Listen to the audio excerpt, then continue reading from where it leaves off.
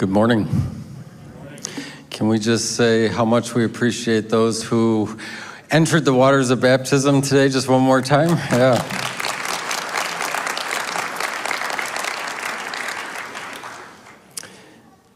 I think most of you are aware we're actually in a series talking about the Holy Spirit, and today I wanted to pivot away from that just for a Sunday to talk about some of the things that as a nation we are processing. The news has been tragic, and most of the responses that we see are fearful and angry. And I understand both of those emotions. But I think they are inadequate for being able to move forward, both in terms of our individual faith and in terms of our nation. And so today I want to talk a little bit about this. I'm not here to make you more angry or more afraid. In my view, there's plenty of that happening already. I want to challenge you to consider engaging in and employing spiritual resources, because I do believe that that actually makes a difference.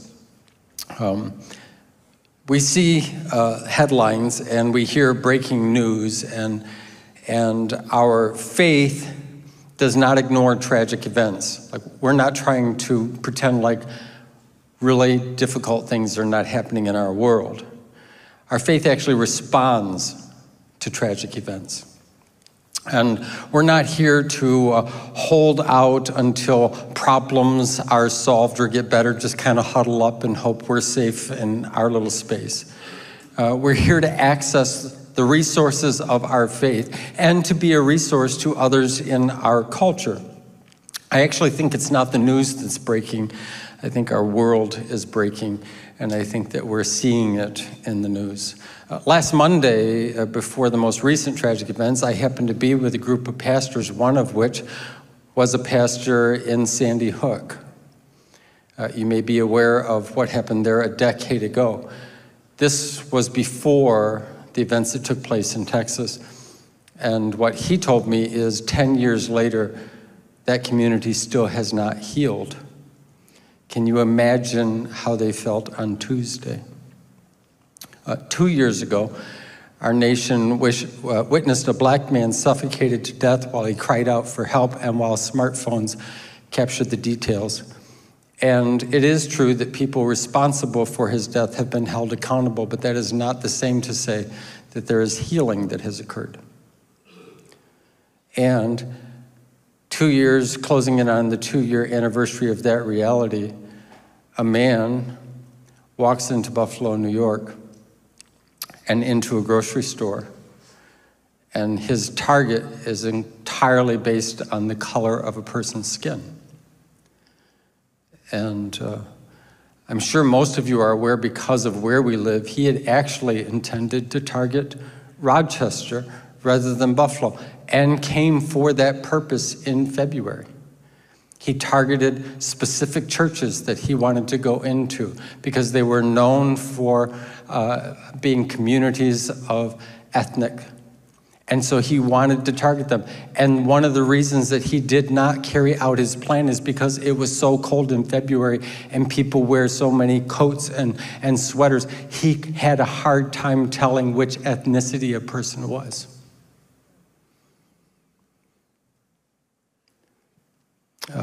Last Tuesday, a young man headed into a Texas school and he took the lives of 21 people. 19 of them were children. When things like this happen, it affects us. And I've listened to lots of conversations over the last couple of weeks, and what I've heard is some of our brothers and sisters who are people of color now go into a grocery store on hyper alert. There are parents who are now deeply concerned about sending their children to school. Teachers, students, parents, all having to deal with wondering how they can keep their children safe and how they can communicate to their children that they are safe. And And this is not the only news that we're getting. The largest Protestant organization in the world. So you got the Catholic Church, the largest Protestant organization.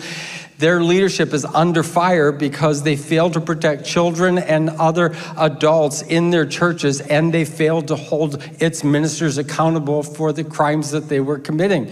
They were sexually terrorizing people in their organization. And that's not all. War rages. There's more wars than the one we hear the most about. There's over 30 wars. And by war, that literally, a major war is considered any place where more than 10,000 people die.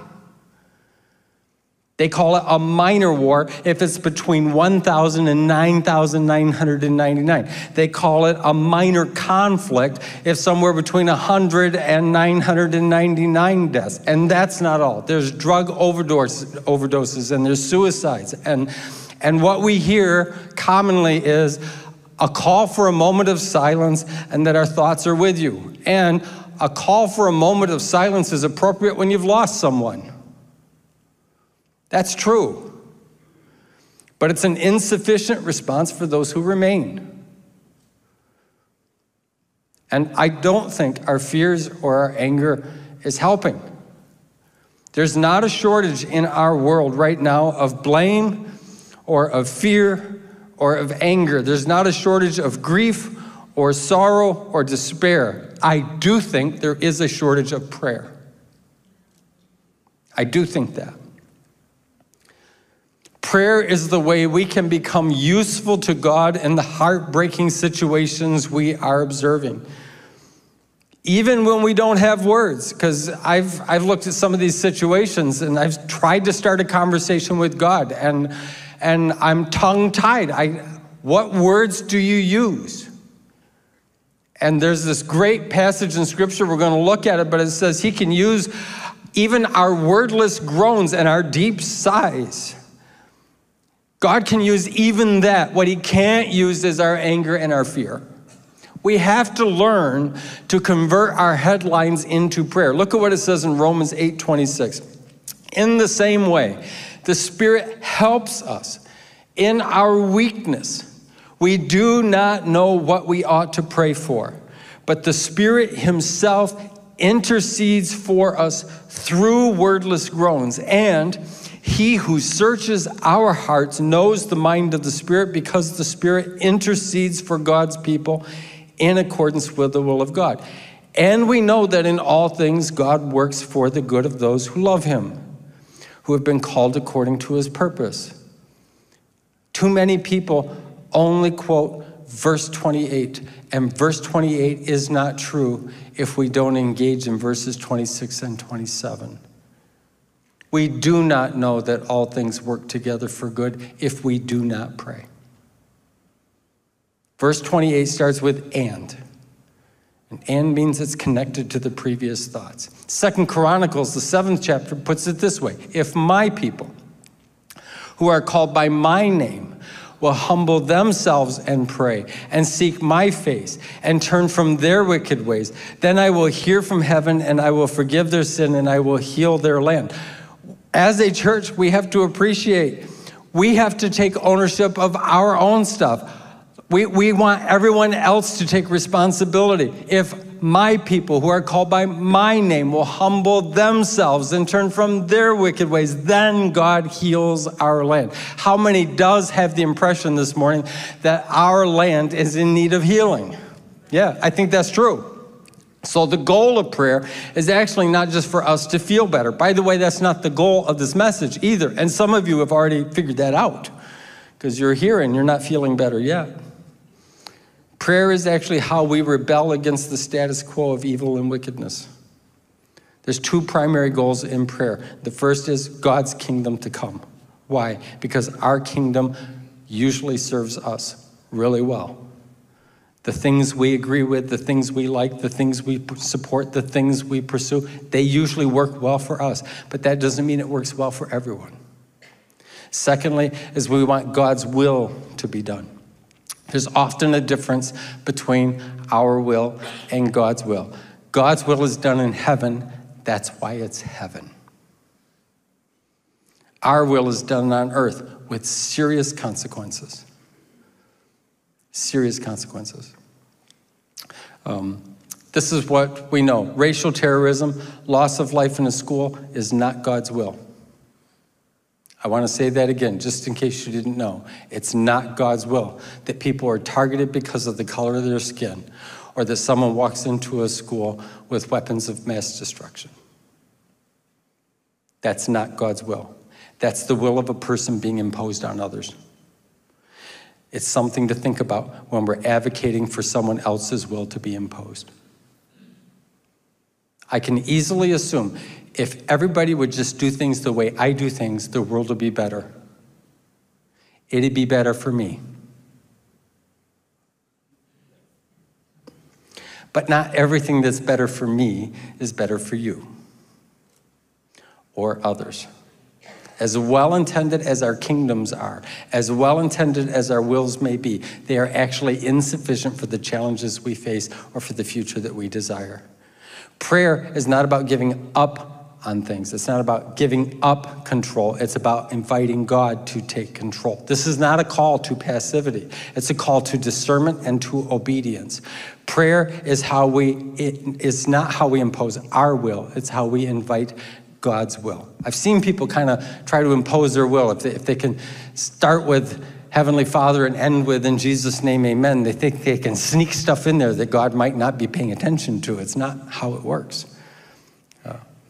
What I do want to call our attention to is there are lots of focus points in the news that we hear day by day, but there's something else I want us to talk about that you won't hear on the news, and that is don't ignore the spiritual battle. Don't ignore the spiritual battle. There's more going on than actually meets the eye. There's spiritual reality in our world. There are spiritual forces. Jesus said that the evil one comes to steal, to kill, and to destroy. He never changes his agenda. He never gets tired. He never takes a break. There are real spiritual forces. And I'm aware that when I say that, that sounds naive to modern people.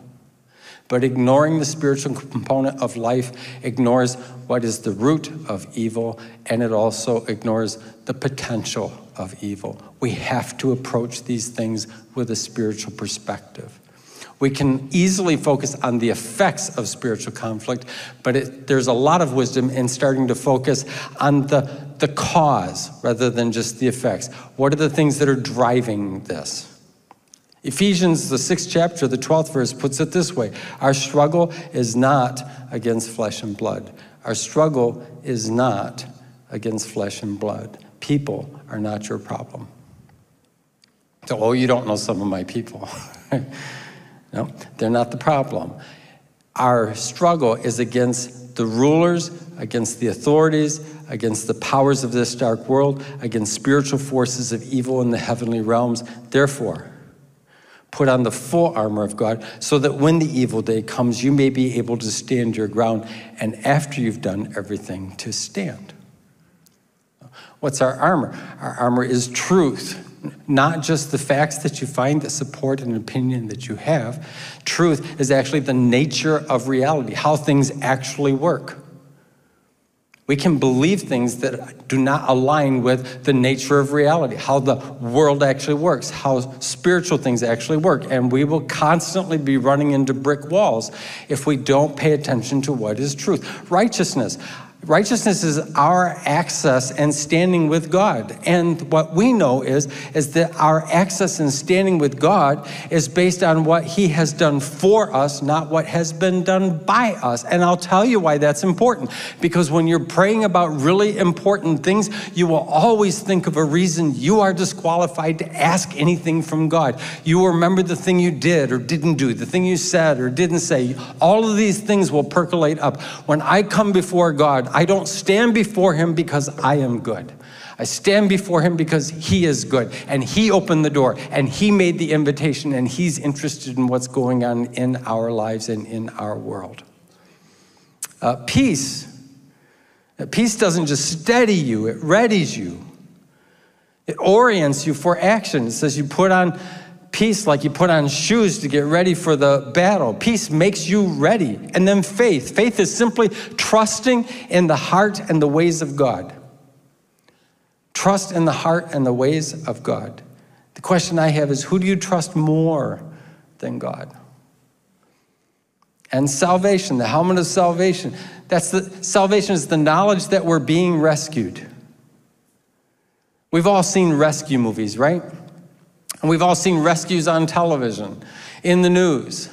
And we cheer when a rescue occurs. Do you remember when the plane landed in the Hudson River in New York City? And all of them came out alive? And the pilot was a hero, and we all watched those people step out onto the wings of a plane floating in a river, and we knew that's not how planes are, that's not where they're supposed to be. They're supposed to be up in the sky, not in the river. And so we look at those things, but they made it out, and people came and they helped them. And the worst thing possible is to give up on being rescued just before the rescue occurs. And the helmet of salvation is the knowledge. God is in the act of rescuing me. Hold on. And God's word, which he describes as a sword. God's word is his will and his wisdom.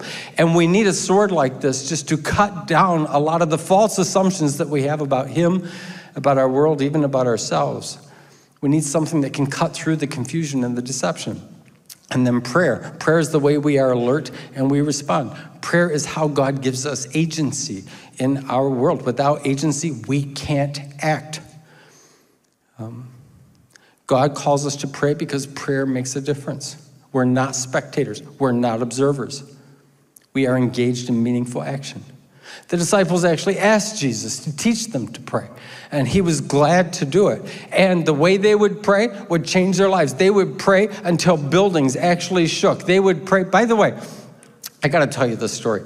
I was speaking in a service one time, not here in Rochester, but I was speaking in a service, and there were some people who came in to disrupt the service. I know you're stunned by that, and it couldn't possibly happen in today's world, but it did. It happened to me.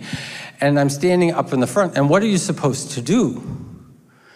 And so I just asked everybody, I said, everyone, would you just pray for these people? And the place I was in, they don't do the little polite praying thing that we're more comfortable with here. You know, Father, please. I mean, they when they pray, volume comes out. And it unsettled those interrupters. And they fled the building like they were like they were afraid. Prayer made the difference. The disciples would pray until cells were opened and their friends were released. They would pray until their shadows actually healed the sick. They would pray until they received revelations that would shape the paradigms of their culture. They would pray even for those who tortured and tormented them. So here's some advice for praying in case you want to try it. Very clear advice, all right? Number one, keep it simple. Keep your prayers simple. Complicating prayers only makes it harder to access prayer. You don't wear God down by your many words. He's not counting them. He's not a teacher or a professor in college. And oh, look at that. You missed your 10,000 word essay by 5 words, and so you fail. That's not how it works. By the way, he's not counting the syllables either. It's not big words that move God. Prevailing prayer is when we ask plainly, and we ask clearly, and we ask specifically. Keep it simple. Secondly, keep it real. Keep it real. Prayer doesn't exempt you from challenges in life, and prayer doesn't work when we pretend anything. The reason where prayer works, as I've already mentioned, is not because we are good, but it is because God is good. It is not because we have power, it's because he has power. It's not because we know everything that needs to happen, it's because he knows everything that needs to happen. And when you pray, just have honest emotions. I stood behind a woman whose son is in one of the neighboring NATO countries right now of the major conflict that's happening in the world regarding Ukraine. And he could get called into action at any given moment. And the person at the front of the room was asking us to pray regarding the conflict that's happening in Ukraine. And I'm standing behind this woman whose son is on the lines. And I will tell you, she prayed different than anybody else in the room. She wasn't making that up. If that was your child that was there, you would pray different too. This idea that we have to hype people up in order for God to take us seriously. that we have to pretend anything. Keep it simple. Keep it real. It's okay to use your imagination. When I heard her praying, this is what I thought to myself. She cares a lot more about this situation in Ukraine than I do. And I get it that she's got a son that's closer. I don't have a son that's out there. But I'm wondering if I did, how might I pray? And then I tried to pray like that. That's something worth doing. Hype and hypocrisy do not activate heaven on our behalf. And then keep it up. Keep it simple. Keep it real. Keep it up. Jesus said, he actually taught a parable in Luke 18 where he says he gave his disciples a parable to show them how they could always pray and not lose heart. Even when I don't see anything changing, I can still pray. Even when I don't feel anything is changing, I can still pray. I can show faith that I show my faith by asking again. Well, nothing's changing. Persevere. And my perseverance isn't because I'm stubborn. My perseverance is because I do trust the heart of God to do what is right and to actually be for people and not against them. So I want to talk to you for just a couple minutes about praying the headlines. Praying the headlines. Okay? Natural disasters. When you're seeing a natural disaster unfold, who's being harmed? Who is lacking resources? What do they need? Use your imagination. Put yourself in their situation. What would you need? And then, who can help? What do they need? Pray that. Terrorism. Someone unleashes an act of evil, not only intending to take life, but to make those who live afraid. Who has been harmed? Who is at risk? What do they need? They have families. They have friends. What do they need? There's someone in authority who could intervene. What do they need? When you know what people need, you know what to pray. Keep it real. Keep it simple. How about health? Who is ill? Who is at risk? What do they need? Who is helping? What do they need? Injustice. Who has suffered loss? Who's being targeted? What do they need? What do they need? Who could help? What do they need? Jobs, economy, poverty. Who's being impacted? It's real easy to see, oh, those people. That's not helpful. It's not helpful. What do they need? Who could help? And I'm just going to throw this out there. If you want to delay your prayer until your preferred political party is in place, you're not of help to the kingdom of God. People need help. Doesn't matter what party's in control. I want God to intervene in people's lives. I'm not just looking for someone else to win an election. Military conflict, who's being attacked? What do they need? Who's being injured? Who's being misplaced? What do they need? Who is in position to help? What do they need? Sexual assault, who has been assaulted? What do they need? Who can help? What do they need? Who needs to be held accountable and responsible for their actions? We can pray for justice in those situations. So this morning I'm going to ask the worship team to come up. And I'm going to ask John, who's our worship director, to lead a prayer. I'm going to ask Jonathan, who's our executive pastor, to lead a prayer. And then I'm going to lead a prayer. And here's what I want you to think about. I do not want this to be just a room listening while someone prays. I want us to engage in prayer. Your voice matters. Well, Pastor, I'm shy. Yep, I am too. And look at me, I'm up here with a microphone and everything. Your voice matters. Your voice can make a difference. So when other people are leading, if you want to, you can pray your own prayer. Like God can actually listen to more than one person at a time. Yeah? You think that's true? I do. I can't. I can only listen to one person at a time. God can listen to more than one person at a time. Or you can do this. They might say something that you agree with. Do you think that's important? And you can just say yes. You can say, please, Lord, do that. Just vocalize in some way.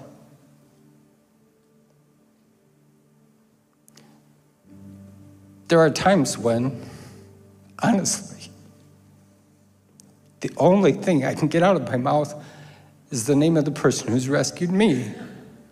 I'll just say, Jesus. I see events like the ones we've seen in recent history, as close as Buffalo and as far as Texas, places around the world. And I have these odd emotions that start mixing inside of me. And it is so easy to assume that there's nothing I can do. And there is. And it matters.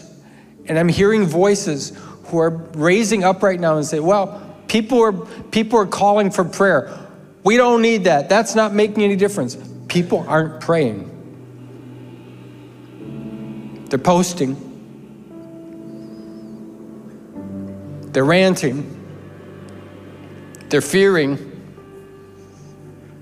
And every single one of those things that we have a natural tendency towards, we can convert that to a conversation with God. And when we do that, it makes a difference. So I'm going to ask us all to stand. And I'm going to ask you, right now in God's kingdom, be useful. That when you hear someone lifting something that you agree with, or you think you have something to add to, add your voice to that. Amen.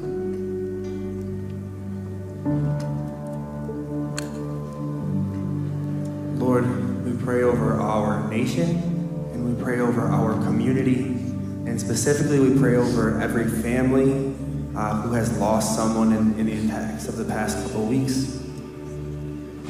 We don't ask that you would take their grief away, but we do ask that you would let them know that they never grieve alone. That you are still the God who saves the crushed in spirit, and you're close to the brokenhearted, and you're close to them now. And we ask for any family member or any person who is afraid now to go to school or to go to the grocery store or to send their own child to school. We ask that you would come against that fear, and that though they may have those feelings internally, that peace would rule over those things, that it would be a peace that passes all understanding because it's a peace that comes from you. We ask for healing and wholeness, not that we would forget, but that we would be made whole in you as a country and as a community and as people. God, this morning I want to lift up the family members of the perpetrators who did these horrible acts in Buffalo and Texas. And God, we've got a culture that wants to pile on shame and to point a finger at someone. And God, today I'm praying that you would wrap your loving arms around your children, that they may feel that there is still hope, and that you would comfort their hearts that are probably filled with all kinds of confusion. God, I pray for the grandma of one of the shooters, that you would help heal her body and then heal her heart and her soul. And God, I even want to pray for the shooter who is still alive. And God, honestly, it's hard for us to pray for those who feel like our enemies.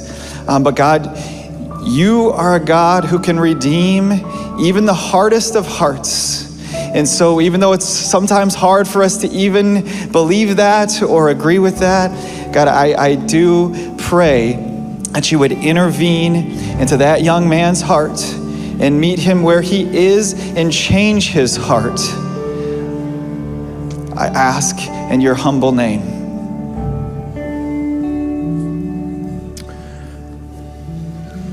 Father, I know in Buffalo, one of the people had just come from the nursing home where they diligently sit beside their spouse and spend time with them every day, even though they can't care for them the way they want to. That person is gone. Would you replace them with someone in that spouse's life? But more than that, would you raise up an army of people that would now find ways to serve those who are not able to care for themselves? And there was a person who they were engaged to be married, and their future is gone. There's a person who had hopes and dreams, and all of that is broken. Will you comfort her? But will you also raise up people who are willing to make commitments, not run from them? There was a precious lady for 25 years. She has served in a soup kitchen, going into a park to make sure people who don't have food had food. Would you raise up an army of people to take her place so that no one is left out? In fact, Father, I know that when painful things come, sometimes they tear us apart, but sometimes they bring us together. Would you use every tragedy that we have to face in our world to bring us more and more together rather than tearing us apart? We ask that in the mighty name of Jesus, and all who agreed with those prayers said, amen.